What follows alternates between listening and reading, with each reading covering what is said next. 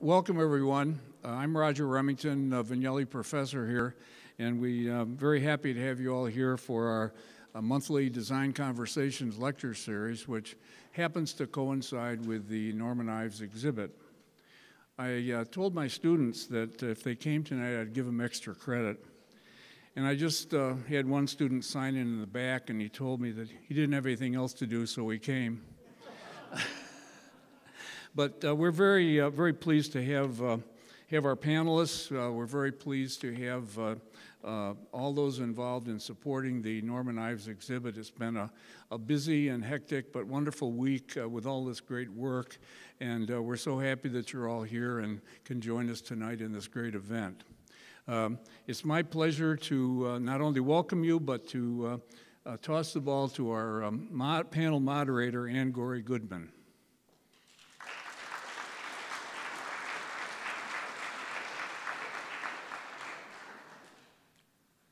By the way, Roger is amazing. He is a visionary historian, and you can't get better than that. One of the things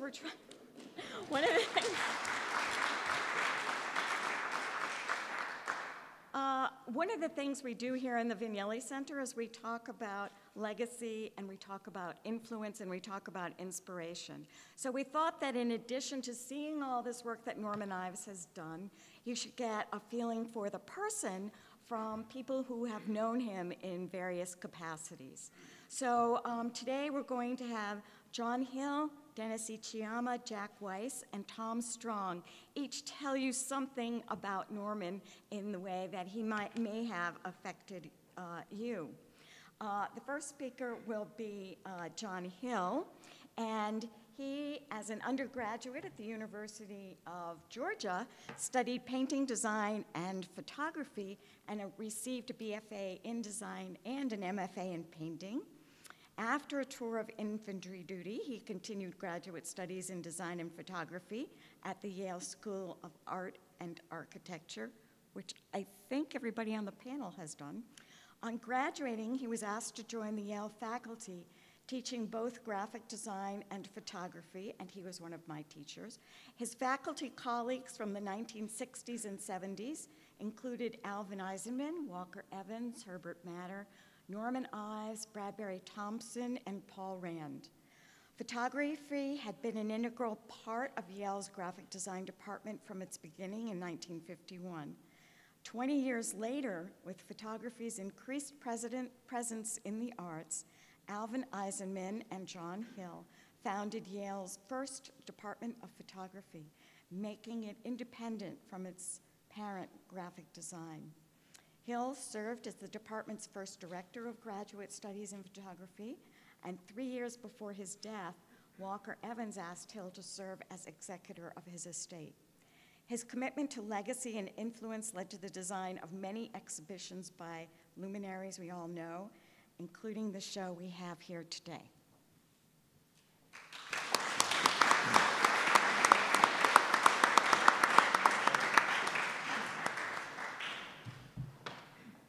And thank you very much for all those overextended words.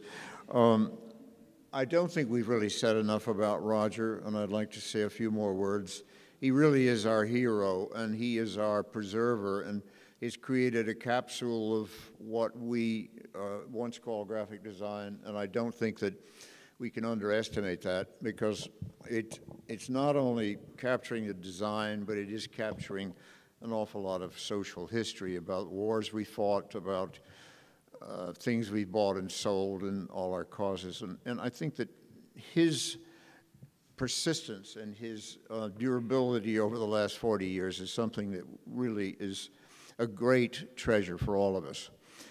And then I would also like to thank RIT for recognizing that in Roger and keeping him well and dry, and also for letting us show Norman Ives, who I believe was very underexposed in his lifetime, and I'm hoping that we can bring some light on that. Norman was a formalist, as Josef Albers, his teacher before him, and we were talking this week about that with several of people who knew Norman and some who also knew Albers, and I think that that background and that understanding of form and appreciation of form is something that we find in Norman, and we find so rarely in a lot of people who call themselves graphic designers today. And I think that that, if anything, sets him apart. But also, if you spread the entire body of his work out, you'll find that maybe 20% of that is something you might call applied design or applied art. But he invested in that the same sort of sophistication and understanding of form that he did in his collages and his paintings and his sculptures.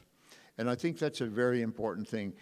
He took great joy in making the symbols. He took joy in making posters, and they were as well thought out and as well planned as any of his collages, although maybe not as intricate.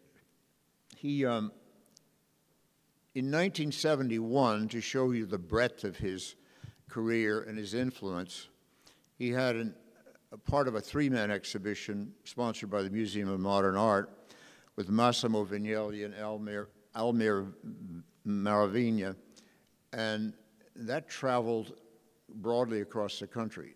In this same year, 1971, Norman Ives had a painting that he had made exhibited by the Whitney Museum in their annual exhibition, or their biannual exhibition. So you see, even then, he was recognized both as a fine artist and as a designer. And I think, in a way, he never saw the difference in that. In the same way that Herbert Matter and Josef Albers and Paul Rand and other designers are able to sort of claim that distinction because their work really is just as sophisticated and just as important to the overall culture as their fine art. I want to point out to you that we've laid out the exhibition in two ways. The Bevier Gallery has all the material in there is original work except for the large murals. In the beginning, I think there may have been the collages. When he was at Wesleyan studying, he was doing fairly conventional painting, but you could see in the printmaking that he was doing, he was interested in printing and graphics, and he was also interested in classical Greece and Rome, and that infused a lot of his thinking and a lot of his aesthetic over the years. But it's hard to know exactly when he took up collage, but I believe that it's one strong indication is that he took it up in Albers' class, because Albers was a great lover of letters and form and printing, and he appreciated it very much. So Albers had purposely set up a print shop as one of the first things he did, and he considered that as important as his painting studio. So there was a print shop, but also Albers was assigning drawing classes where letter forms and numerals were being drawn as forms, and then they were also being drawn as texture, and lines and cutting and pasting were a part of that whole environment at the time. So I think you can naturally assume that that led to a lot of Norman's process.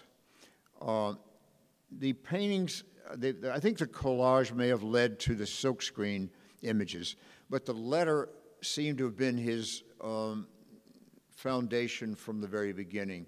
In the very beginning, the collages were letter forms that he would spread out an entire alphabet on a Vandercook press and make large sheets of type, and he would cut them into squares that were really fragments of letters. And that fragmenting of letter forms really became the strokes of all of his paintings and all of his works. It later became even more fragmented because the squares became triangles, and then the triangles became more complicated. And then finally he was, in some of the prints, taking the letter fragments and further fragmenting them by adding a series of stripes over them. So it became more and more complex as time went on. The mural in the back of this room, which I think is really a masterpiece, was made from a silkscreen print. And that's an example of, there are very subtle references to letter forms there, but it's beginning to be harder and harder to find specific letter forms. Whereas almost all of these silkscreen prints and the embossing and stamping, they refer to letter forms.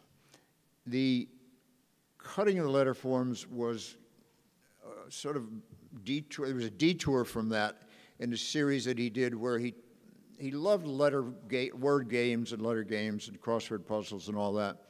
And in the farthest one in the right corner there, the red, black, and ivory one, he made a print by overlaying letters. And I spent quite a few hours trying to figure out what that might spell. And I finally figured out it might spell horse, the word horse, and it might spell man. And then there was an O that was left over. So I thought, horse, oh man. And then I happened to look down and see the title of this print, which was Centaur. And I thought, what an idiot. I mean, if you'd looked at that, you would have known what he was up to from the beginning. But it was another reference to his love of classic literature. The range of the work and the range of the wit and the mood of the work is also extraordinary. You see him going from very deep, dark, close values into things that are much brighter and joyous. And in the other room, there's a piece called Spring, and it's a silkscreen print, but it really began as a collage. But it's sort of a joyous, whimsical, sort of witty thing. But then you'll find things that are dark and, I won't say depressing, but they're very deep and dark and the same thing. His own mood range, of course, varied greatly, and I think it was reflected in his work. I'm pleased that we were able to get as much diversity, and I must thank a number of people for that. Number one, the Ives family, who opened up all their treasures and allowed us to choose from that. Tom Strong, who not only opened up his wonderful generosity and his loan and his support of this whole thing, and without Tom, it would have been an impossible thing to do. We're looking forward to continuing the thing. We now have enough material to easily do a show 2 or 3 times the size of this without, I think, that much repetition. We're hoping that the book that's coming will help further give more depth to that. And the foundation, which John Ives has succeeded in setting up, is collecting funds toward that book. And we hope that not only collectors, but donors and former students of his will find some way to contribute large or small amounts to that foundation. There are some small cards here that John Ives has produced that I think have all the information on it, and I hope that you'll take advantage of that. Anyway, I'm so pleased to have been a part of this. It's a long time coming, and I hope you enjoy it. Thank you.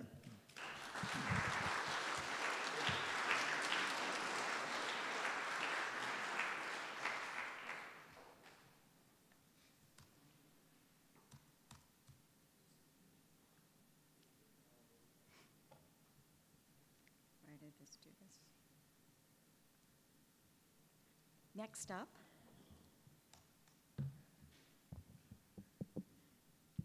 I'll just stand up like this. The next person who will be speaking is Dennis Ichiyama, and sorry, this one's not doing.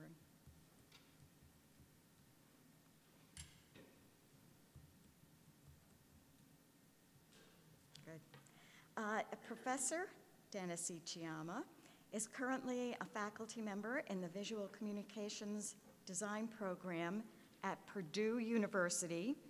His area of research and creative endeavors, printing and historical typography. His latest project includes a collaboration with the Institute of Design, Instituto Superior de Diseño in Havana, Cuba, which culminated in the first joint poster exhibition between students in Cuba and America.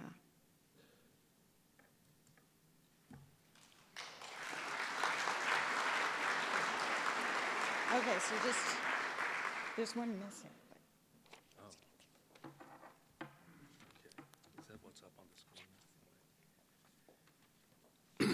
Thank you very much, Anne.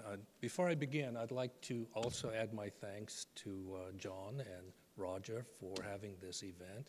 As I was saying to John prior to him coming up here, I've waited 50 years for this, so it finally arrived. But I had 3 things planned according to the schedule there. They're pre-Yale period, at Yale, and after Yale.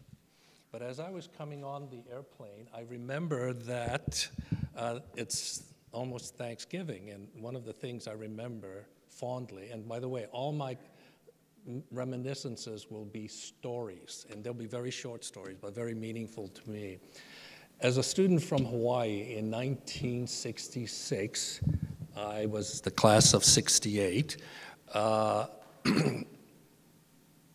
Norman came in the studio and said, what are you doing for Thanksgiving? And I said, well, nothing probably. So he invited me to his home with another foreign student. I was considered foreign because I was from Hawaii. The other student was from Turkey, and I just found out, unfortunately, that he had passed today. Well, but anyway, Norman took us in, and we had what I consider a Norman Rockwell Thanksgiving. It was really great. Now, I'm told that some of the sons are here. When I was there having dinner at the home with Connie, and there were very small children, too numerous. I think they introduced us, but I just seem to forget. I hope I'll have a chance to meet them. 1 or 2 of them looked very familiar, and I thought this was a deja vu thing all over again. But that's the story I wanted to just because of the time of the year that I was so welcomed into his home, had a great Thanksgiving, but let me start with pre-Yale. Now, 50 years ago, I was in Hawaii. Norman came and was going to offer that in that summer of '65 a workshop, and 1 or 2 of my teachers said, oh, you should take this. It'll be very fascinating, very interesting. It'll be about design and all. So I said, fine. A workshop is about 4 or 5 weeks. So I took it, and I remember him coming in the first day, and I don't remember him, but I remember what he was bringing in with him, which is this very large box.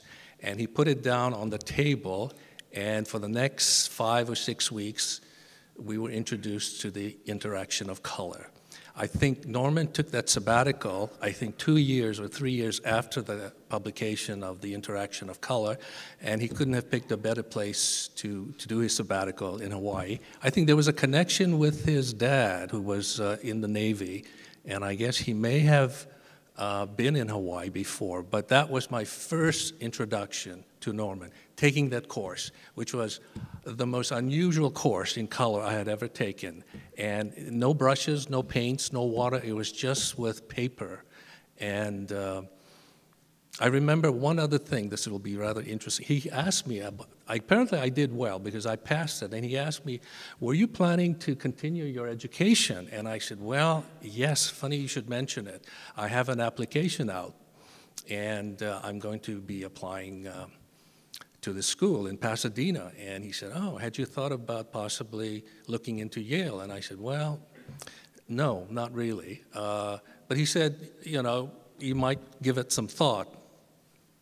Now we're going to go forward to 1966. Here I am at Yale. By the way, I didn't get accepted to Art Center. So Yale got me on the rebound. I did finally send in the application because Hawaii had a history of 2 previous students from Hawaii going there. 2 of them I knew, and they said, yeah, you must look into it seriously. Why don't you just send your application? Well, in those days, sending an application meant a portfolio, and the portfolio meant building a crate, which was then shipped. And the box, plywood box, was made and shipped. And so I'm going to fast forward to my time at Yale. And this is one evening in the basement of the A&A building. It was a weekday.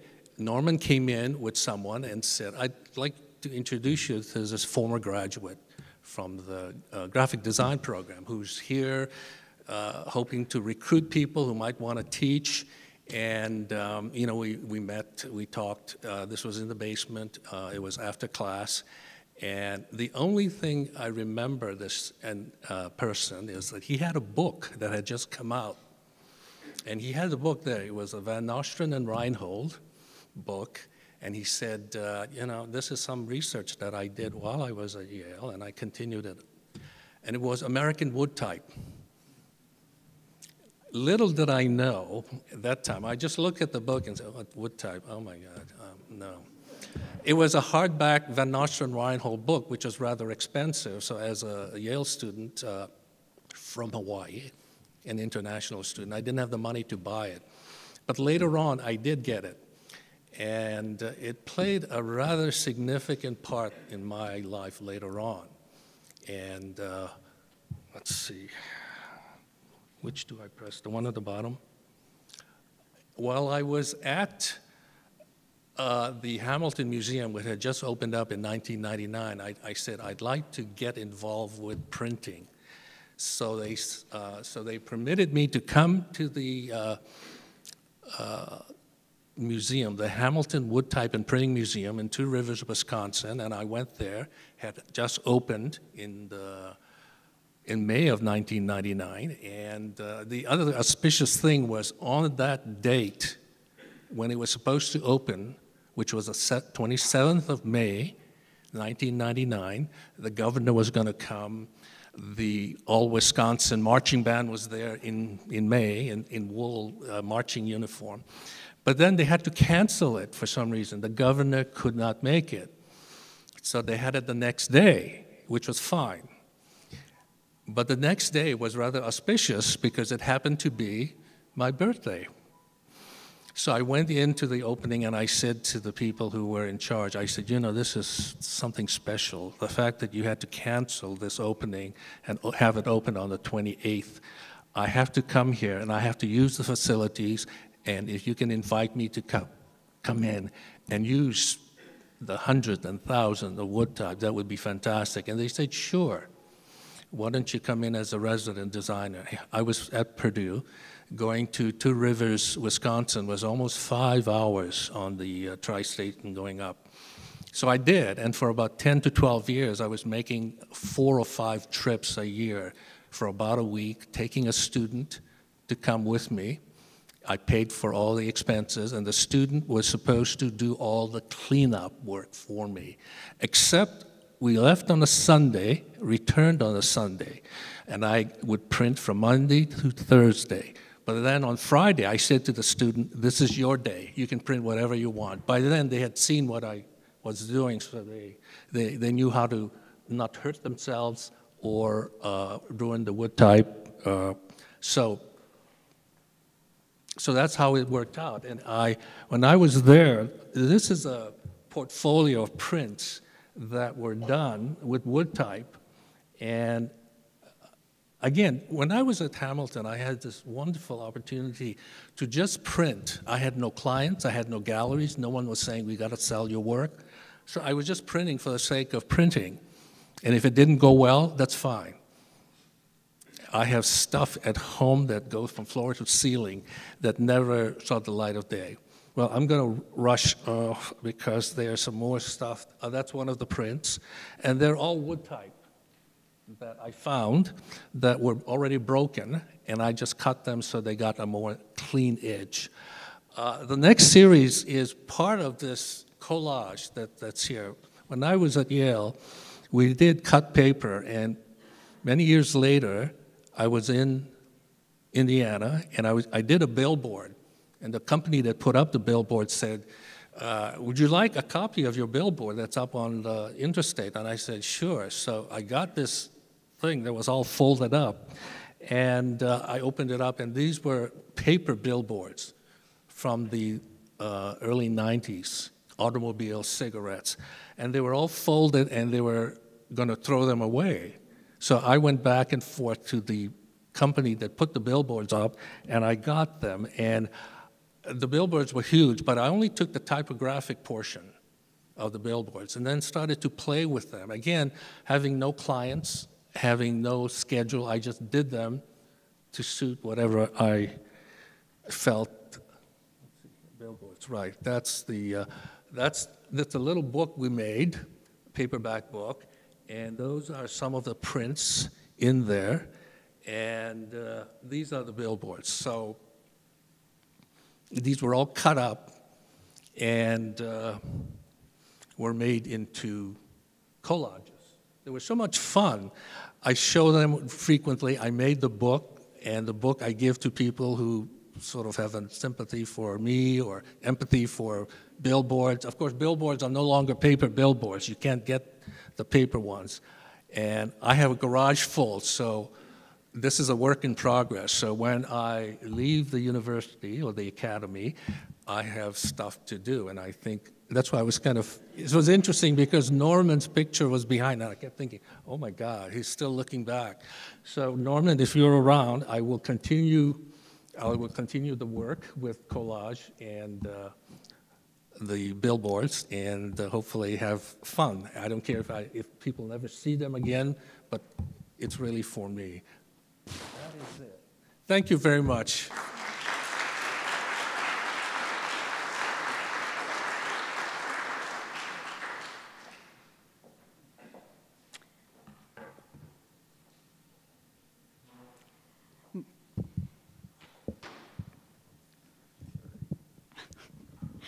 Next up is Jack Weiss. Jack is a principal of Jack Weiss Associates in Chicago, and since forming that firm in 1977, Jack has directed over 400 major projects ranging from printed communications and visual identity programs to signage and wayfinding systems. His professional career spans a period of over 40 years, and he has been an advocate for designers and design in Chicago for decades. Jack.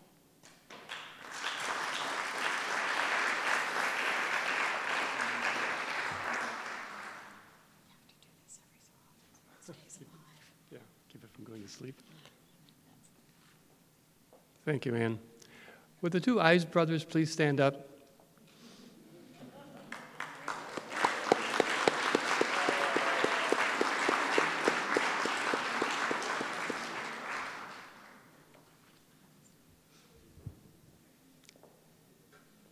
Down, hit the down button? Where? Down? Hit the arrows. Which way? Okay, all right. Yeah, thanks. I'm not a great extemporaneous speaker, so I'm going to read from my short and brief script. In 2004, I was accepted as an adjunct teaching position at Columbia College in Chicago. The beginning type course, as I designed it, was heavily influenced by my Yale experience, and especially by Norman Ives. I began each semester with an introductory PowerPoint presentation to explain why I love typography and what influenced the pedagogy of my class. I displayed examples of the typographic work of people like Paul Klee, Saul Bass, Walker Evans, Norman Ives, and Stuart Davis. Then I showed the students some of my early work, in particular, one Yale project that was assigned by Norman that expresses the formal, I call it architectural, qualities of type. In this little study, this is actually about 6 by 6 inches, a paragraph out of a Time magazine, I think it was, where we looked at what letters are made of.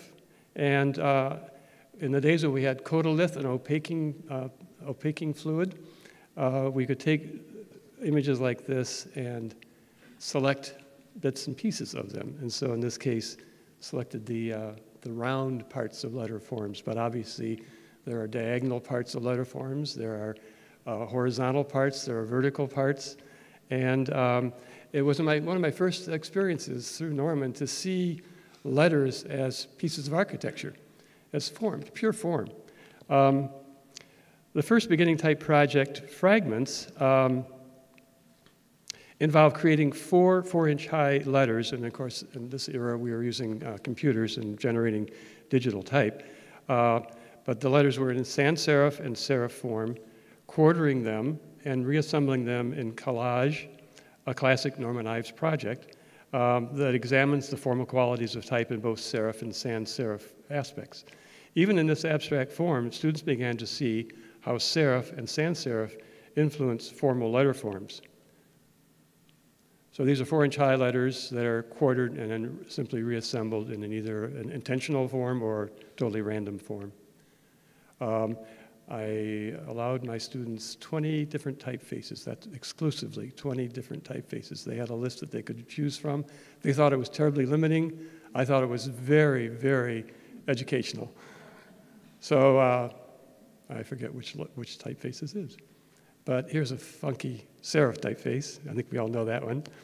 The second project, so this went on for 2 or 3 weeks, looking at these pieces and crying out, oh, that's an A, that's a K, that's an R, that's an E, that's a lowercase c, that's an uppercase H.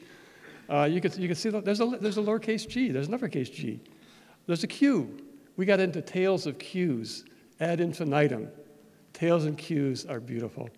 So they started discovering these pieces of letter forms through this exercise. Second project, letter forms, involved setting the phrase, a quick brown fox jumps over the lazy dog. All of you typographers and educators know what that phrase represents. I won't explain it. But the limitation was only 96-point futura in both upper and lower case. I chose futura for a simple reason, because it has it's influenced by the Bauhaus. My undergraduate work was at the Institute of Design, Bauhaus, and it came out of the Bauhaus, obviously. So students could explore the classic geometrical qualities of letter forms. And in today's digital world, students can access more than a dozen futura versions, and they can letter space and line space to enormous advantage on the computer. So in that exercise, they were able to do things like this. They were given no instruction about letter spacing or line spacing, but simply had to use a version of futura in capital letters and a version of futura in lowercase letters, so they could begin to see and distinguish between what uppercase letters look like and what lowercase letters look like, and to see the geometry in these letters. I often ride my bike on the Green Bay Trail in Chicago's north suburbs. It's a rails to trails trail built on the North Shore Line's shoreline route that went from Evanston's Church Street Station to Milwaukee until about the early 60s.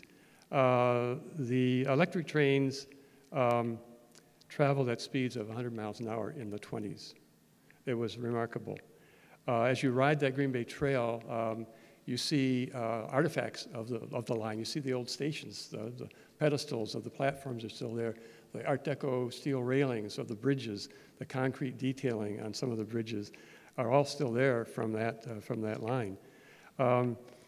As I explained to, I created a new public art piece in Evanston on the 100th anniversary of the North Shore Line's line from Evanston to Milwaukee, and it was just dedicated last Thursday to celebrate its 100th anniversary. As I explained to the curious, the mural is an abstraction of this. Believe it or not, these were the official colors of the North Shore Line, green and red. The electroliners were green and red, and pretty much this color of green and red. I took the logo and did the Norman Ives thing to it. I eliminated the wild rectangular background, isolated the letter forms, and diced it and spliced it and put it back together and created this concept informed by the work of Norman Ives. The letters in the logo are cut into 24-inch squares and then rotated, each letter rotated 90 degrees clockwise. So the tribute to Norman Ives now resides in my hometown. That piece is 6 by 18 feet.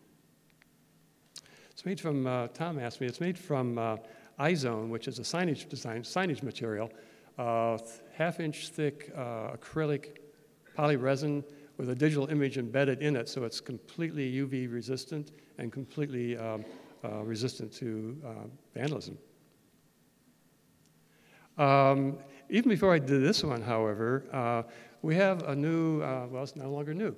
Maybe you've heard of the 606 line in Chicago, the high line of Chicago that runs for 2.5 miles on the near north side. They're about ready to start funding this public art component of the trail, but the trail's been in place now for almost 2 years. I proposed this in 2012, to the Trust for Public Land. If accepted, and I hope it will be within the year, it'll be my second tribute to Norman, seen by thousands of people who explore the 606 trail. This is the typeface of the Chicago and Pacific Railroad that used that freight line, and it's Clarendon. Some of you may recognize the typeface, but it's one that Norman has used in many of his works. But Clarendon was the official mid-1980s typeface of the time, and so that's what they were using then. And that's my second tribute to Norman Ives. Thank you.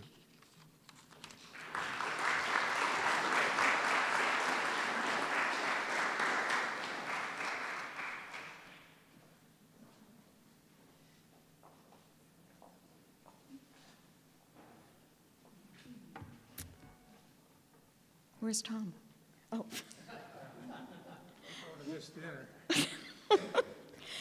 Tom Strong studied with Norman Ives, John Hill, Paul Rand, Herbert Matter, Brad Washburn, Sewell Stillman, Dieter Rowe, and Red Grooms in the 2-year MFA program at Yale, which had been conceived by Alvin Eisenman.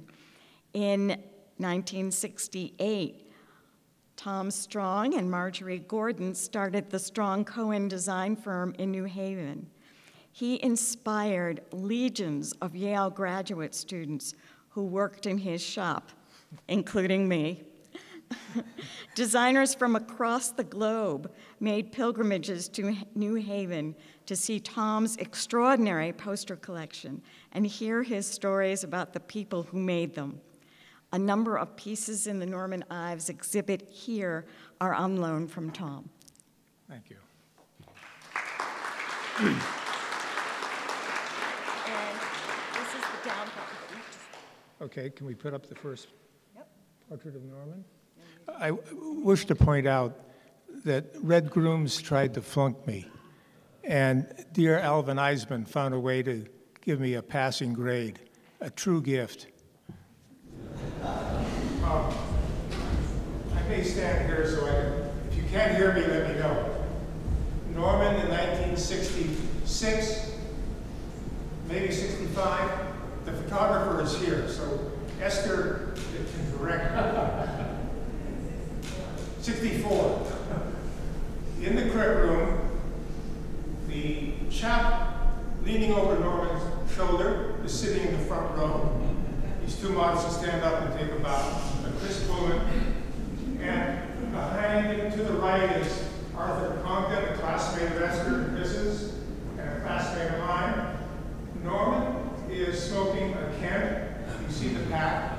And I will point out in those days, we expected ashes to fall on our work. Everyone but Alvin Eisman would smoke in class. And no one thought it was odd or unusual or unhealthy, as far as I know. Chris is looking at work on the table that he can no longer recognize. He remembers whether it was his or just what. But that was the nature of a crit at Yale in those years. You would do your work each week, the teacher, or twice a week, would say, lay it out, tape it up on the wall, and let's make some comparisons and some critical judgments. Always a very nervous time. Some would leave in tears, as I'm sure they do today when they are criticized. Norman, I don't know if you can read it in the upper right-hand corner, but I've encapsulated there, you can see there one of the earliest problems that Norman gave us. Very clear. First, type as a line, type as a texture and type as changing form. Here's a farm boy from New Hampshire. First day of class, here's the problem. What am I to do? I thought letters were parts of words which said something. Now they are no longer performing that function. Shall I find a bus in New Hampshire? From that point, I think the hair started to fall out. A very tough program, a tough problem. Less is more. Make the students struggle and discover things they did not know they could do. And I don't know if you've all had that experience of going in and just saying, I don't get it. And that was certainly true for some of us at Yale. So Esther took the picture. Somehow, when we did a retirement program for Alan, she came up with it and we put it in the program. And I had forgotten that she had done it. It's Esther's work. And one of the only pictures that I know of Alan teaching or doing a credit. Pardon? No. Excuse me. Yeah. Next. Pardon? There's the one we just talked about. In those years, many of us who didn't know any better thought that there was one typeface. It was called Helvetica. Some of you have heard of it. Few of you use it anymore. But it was the rage or the scourge. And the faculty was so kind. When will they ever grow up and realize it's but one of probably 75 or 150, today 250,000 typefaces that one could use. But we all, especially the cowards, said do it in Helvetica. The courageous few who do another version, Universe, use the Universe. Mr. Pullman had brought back foundry type from France or England? Switzerland. So the type shop had Universe, how many sizes? 2 sizes? So this is well before we had typewriters and we had type. We had mimeograph, no Xerox, I think, and we had stat graphics, the early years of graphic design. This is not Norman's work. This is not my work. I destroyed all mine or they were lost and they were cleaned out of the Beta House where I was living. But this is a German, Matthias Gurwitz, living in South America, doing a riff on the word for gold, aura. But it's not dissimilar to some of the things that were done at Yale at the same time. You know, the formal properties of type, rearrange it to get different patterns or textures. It seems simple once you've done it. If you've never done it, it seems, what is this about? The difference is at Yale, we weren't asked to tell a story. It was a formal exercise, not to tell a story that had literal meaning.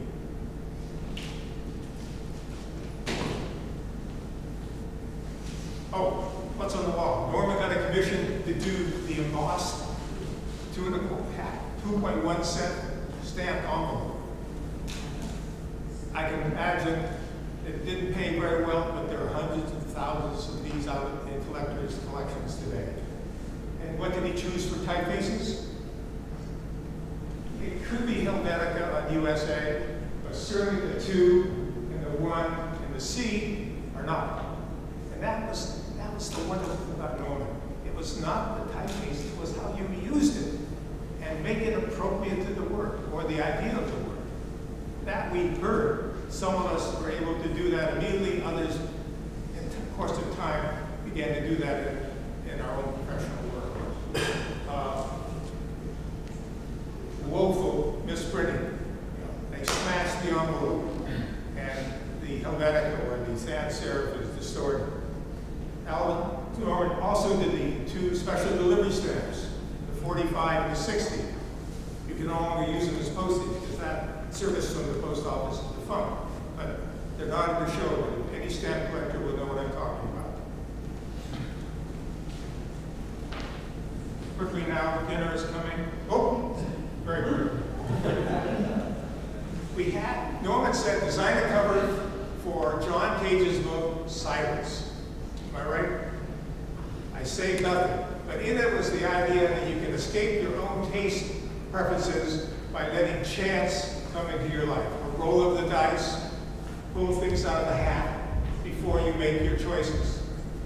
Easy to describe, hard to get quality out of that operation, but something that he said we should know about. And it was clearly something that John Cage approved in his own musical work at that time. Need to talk about this. I hardly knew what figure ground meant before I went to Yale. But in the work of Norman Ives, it became very clear that the negatives were just as important as the positives. And it's very hard to get it to explain to anyone out of the trade what's going on here. But clearly there is a box grid, which is wonderful in itself, and then there's a secondary move, the diagonals. And Norman knew when to break the grid. And as you see at the very end of his career, it is hardly evident that it starts with squares, 4x8 or so on. But that in his life and in our work, or observing that in his work over time, was very useful. Knowing when to break a rigid pattern and put something in it that suddenly brings it back to another form of life.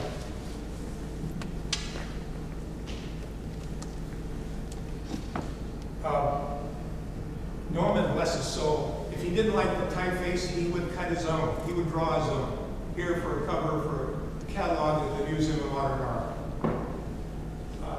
Typophiles, maybe David, you know what this typeface is? It starts with, as a typeface, Norman had cut it, draw it, print it. And the other thing that I learned from him, try to express at least one dimension of the page, the width or the height. And you see that so frequently in his work when you go through his posters behind this, you know, make it clear that you have possessed, taken command of the page, this way or that way or both. The last thing I can't show is he taught us how to sequence, or at least make a spread. You got A and B. How do you make A and B work together? Is it large versus small? Is it dark versus light? Is it this versus rigid? The problems force us to face that. And that's the problem of anyone doing a catalog, time and time again. How do you make it an enjoyable experience visually to avoid all the alternative? He gave the problem, and it was very, very useful in my career, just to think about how do we avoid monotony or boredom by putting two things together which don't really agree together formally. I think this is the one that will send us to, well, you'll see this political poster on the wall. Norman did too. I'm very close. Okay. Toby Moffat represented the northwest corner of Connecticut. This was his winning image for his winning poster. You see Norman's initials in the lower left-hand corner, NI. Not only was the poster a hit, but Toby was elected. And he was re-elected twice. And I tried to find a poster with Toby. He said, there's one up with a friend. She won't sell it, but go to the Historical Society in Litchfield. They scanned it, gave it to John, and John recreated it. We shouldn't forget that Norman worked with Herbert Matter on the New Haven Mark for a railroad that's been defunct for 50 years, but it's still used on the commuter trains in Connecticut, the NH. John has a theory that it was more than just Norman the helper, that Normans might have had much more to do with the NH. Well, I'd like to add that Robert Kelly, I think, planted that seed in my head, so I would not alone come in. But here they are pulling a freight from Pawtucket, Rhode Island in 1955. Black engine, red detail, NH. Replaced the Murray Floyd, New York, New Haven, and Hartford Railroad. So whenever you ride the commuter train in Connecticut, you see an NH, think of Norman, think of Sir Lytle, a mark for a railroad which is defunct, still being used because people love it. And that's all I have to say. Thank you.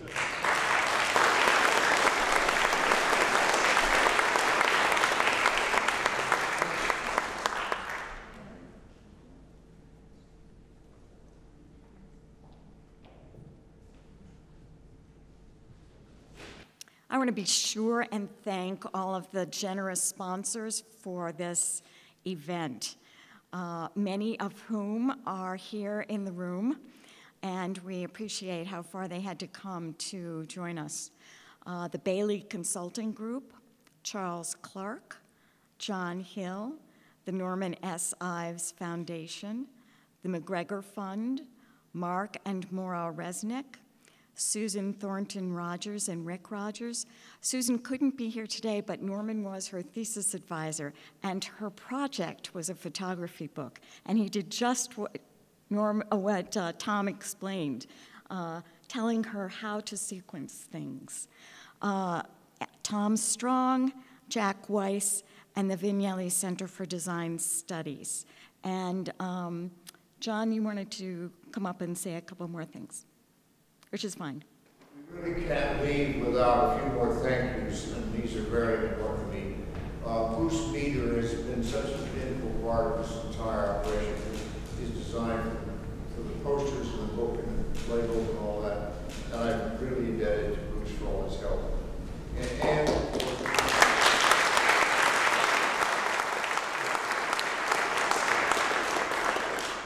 Roy Goodman has been a great rudder in all of this and given me some very hard advice, which I appreciate very much.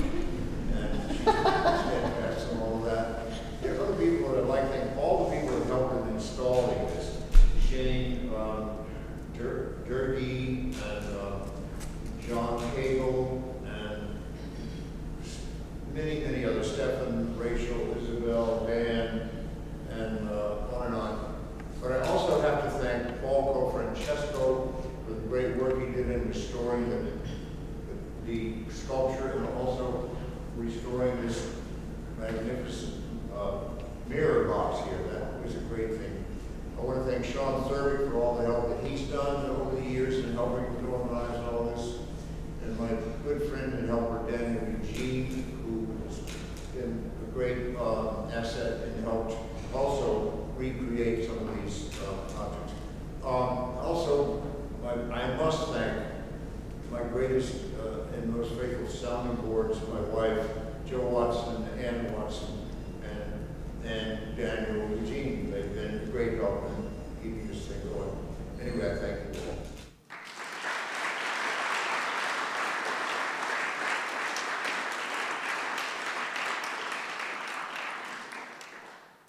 So we put microphones in front of all of the speakers so that now they can sit and answer questions. And I wondered if anybody wanted to ask anything about Norman, his work, or their presentations.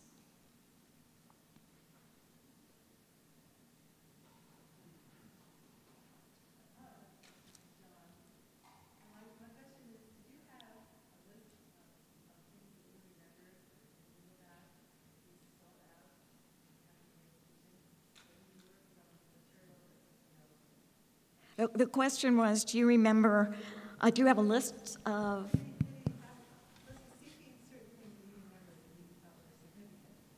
Was John seeking certain things he remembered that he knew was significant? John, your mic works here if you want to use it. If you don't mind. Anyway, in some cases I knew things that we must include, but it really was a process of discovery. And a lot of it happened when I visited John Ives in Doylestown, and there I rediscovered, and I also discovered some things that I'd never seen before. So it was a little of both. I knew that they were vital things that I thought were important, but then I found the depth and all the riches that were there, and it's a little bit of both. Can anyone speak to Norman Ives' relationship with Josef Albers? Would anybody speak to the relationship between Norman Ives and Josef Albers?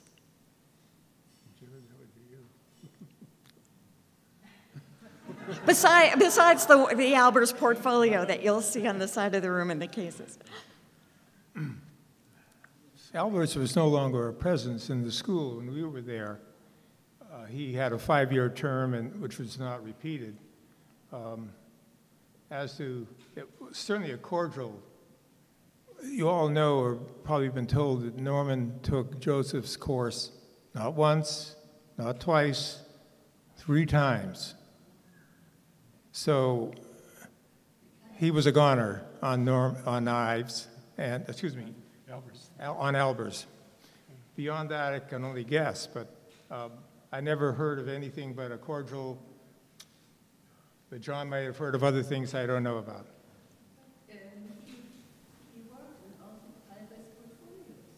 He was the what? Yes, all the portfolios. Yes.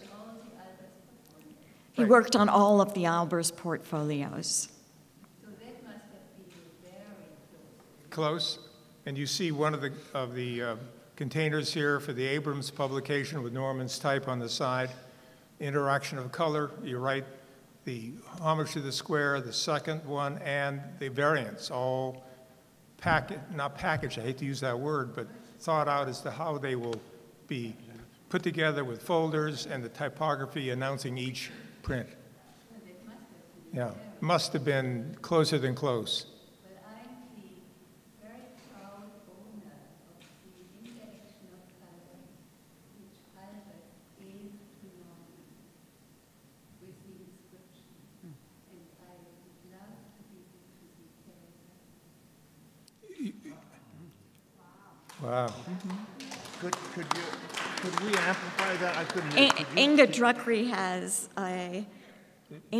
has a wonderful copy of the interaction of color. Is that correct? That she wants to give to the Cary Library. Because it is a copy signed by Albert as a gift with thanks to Norman. Oh, because it was signed by Josef Albers and given as a gift to Norman Ives as a thank you for his work.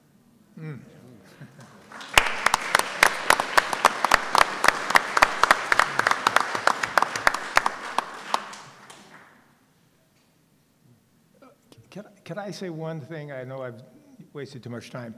There is a whole world of Norman's collages out there that we don't know that are not included in the show. Many, many private collectors in Connecticut and the Northeast own these. There's one owner reporting. It was felt that we didn't have time and didn't want the legal implications of borrowing and insuring work that we hardly knew, much about. But I'm sure it's out there. So stay tuned. This and the book will bring things forward, both true Norman Ives and perhaps imposters. But others will figure that out. John, did you write the book? I'm sorry, did I write? Write the book on Norman? No, I did not write my book on Norman. I am doing some writing. I have done a little bit of writing, but it's very inadequate. And I'd invite anybody that would like to help me write this to do so. We tried. We now, based on all the new material we have, I think we have a chance to make a much bigger and a much richer book. Yes? Was there ever a use of time for what would have been Norman's sensibility when it came to use of time? What would have been Norman's sensibility? Or what would have been What would offend Norman's sensibilities about type? jarring for him that Tell me again what she said. What would offend Norman about yes, type? Just in terms of type. Well, I'm sure there are a lot of things that would have offended Norman, as all of us, but there are probably so many that I couldn't mention them. I can't think of one specific thing that would have offended him.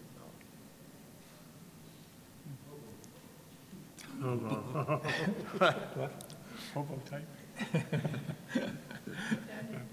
you think that Albert, I know it from Sewell, that Albert kind of advised, I think Norman and Sewell to investigate one thing thoroughly, which both of them did. And I think that is in Albert's influence. Well, Inga was saying, if I understand it correctly, do I think that Albers inspired Norman and Stillman to investigate one simple thing over and over again? And I think that's very evident in one particular piece. I mentioned it before. Reversed grounds is a good example of that, where he took a basic structure and he made 3 iterations of that: a bas-relief, a silkscreen print, an acrylic painting, and then a very subtly modulated thing, looks almost as though Cézanne would have done it. But here's another example of his exploring in 4, actually there are 5 of these, but there are 4 that are distinctly different. And I think that's one of the things that we all learn from Joseph, that you take one simple idea like a square and you continue to explore it, and you're always amazed at what is there with this simple problem.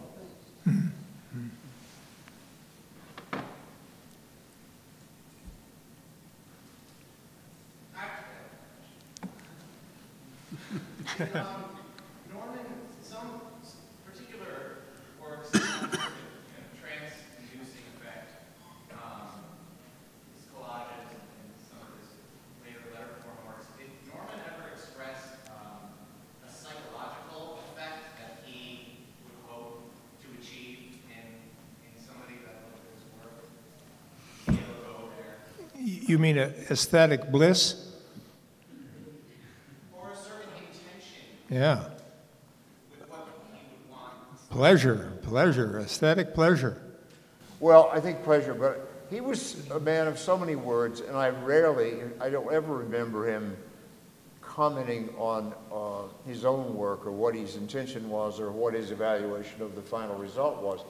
We're very lucky to have, in this case, on the hallway here, thanks to Joe Watson, writing about 8 individual symbols, and that is a rare thing for Norman Ives to sit down and actually write about the process and what he meant in creating those symbols.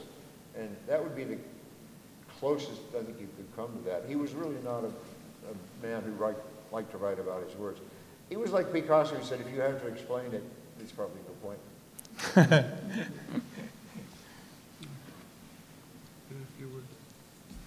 Any others?